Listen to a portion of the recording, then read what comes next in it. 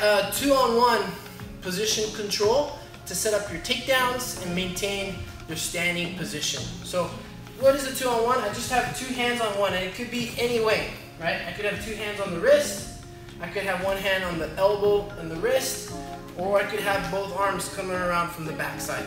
We're gonna start basic and just work our way up. First one, my hands are together, and I'm just gonna control the wrist here. 2, I'm gonna let go of my arm that's closest to his elbow, and I'm gonna wrap it around. 3, I'm gonna change my wrist position. So now my thumb is up and my palm is up. And then 4, I'm gonna lock my hands together.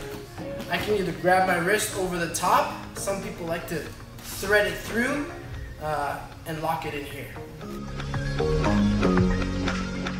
The important thing with the 2-on-1 is that I'm able to push and pull my partner. When I have this 2-on-1, I can pull them down, right? If they start to pull back, I can push into them, right? Same thing from here.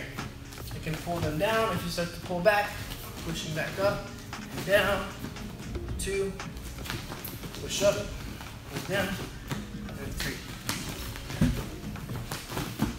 And now we're only thinking about where our hands are, but it's always important whenever we're talking about hand fighting, which is what we're doing, we're battling for position with our hands, that I think about where my head is.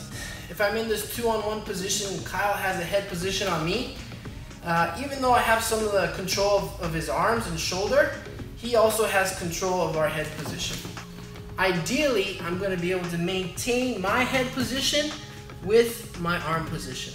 And that's true for all cases. So let's take it to the next level with our hand control and our head control. So 1, 2, 3, 4. It's really important when we're working our 2-on-1 that we're conscious of what our hands are doing, but also our head.